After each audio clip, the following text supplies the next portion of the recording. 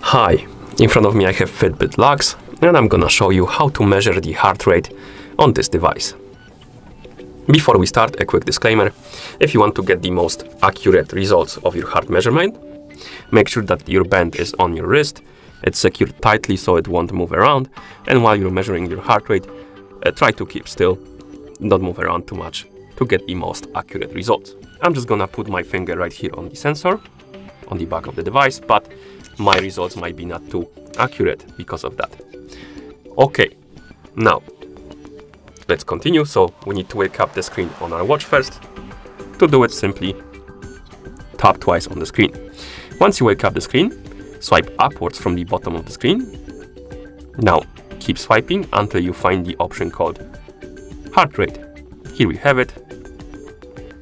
And to start measuring the heart rate, I'm gonna just put the finger on the sensor.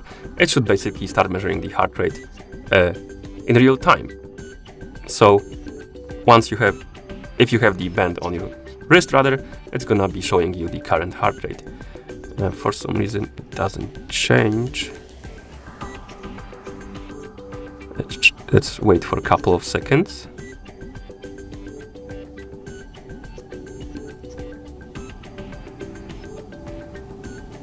Oh, now it's changing, as you can see. And once this number stabilizes, it should show your heart rate, current heart rate, because it's measuring the heart rate in the real time. As you can see, it's gonna jump around a little. And once it stabilizes rather, it's gonna be your current heart rate. Okay. And once you're done, simply swipe right on the screen to go back. And that's how you measure the heart rate on this device. If you found this video helpful, please consider subscribing to our channel and leaving the like on the video.